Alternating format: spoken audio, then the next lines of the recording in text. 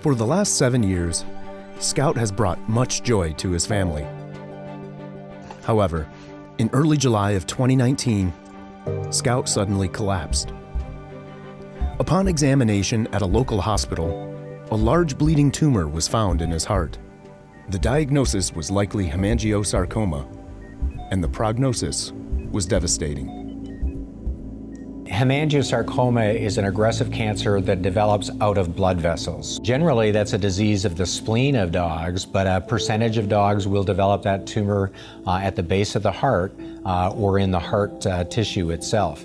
It's highly metastatic, that is that it spreads rapidly and aggressively throughout the body in most cases, unfortunately. And our window of opportunity to treat this disease is quite short.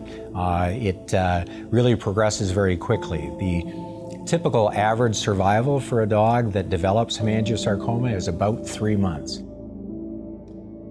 With very little that the doctors could do at the local hospital, Scout's health faced grave danger. But Scout was lucky. Scout had a family that was willing to fight for him and was willing to do whatever it takes to fight for his life, and refused to simply put him down. Upon further consultation, with no appointment, Scout was driven to the University of Wisconsin School of Veterinary Medicine.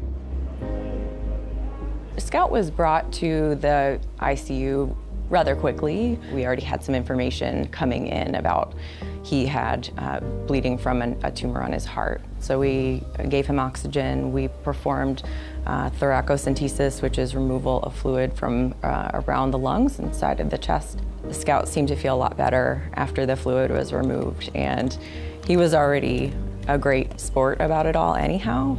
So then I went back in and talked to his mom and dad, who were wonderful people, and they discussed their priorities and his management. With Scout's family wanting to be as aggressive as possible, we talked about a variety of different treatments in combination. And so we used radiation therapy for Scout with the goal of targeting the local tumor, so targeting the local disease. And then to treat the potential for metastatic disease or spread of cancer, we used chemotherapy.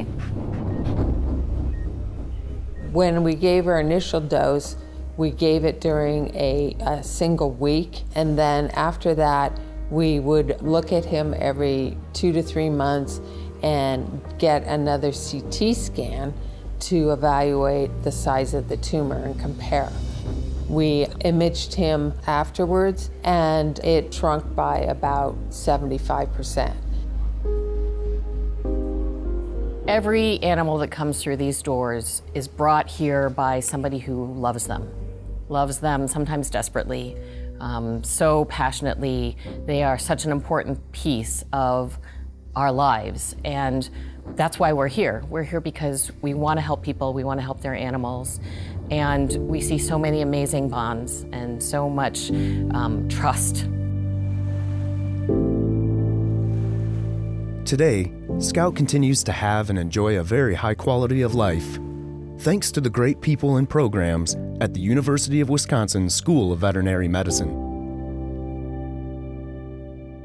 This campaign is going to make a big difference for us.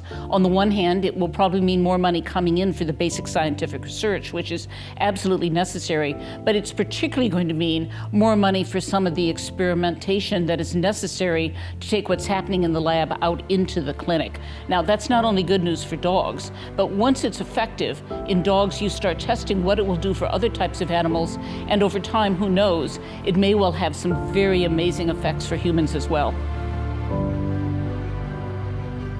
To help the people who help Scout, and to help further this important cancer research, we ask you please to donate to the University of Wisconsin School of Veterinary Medicine.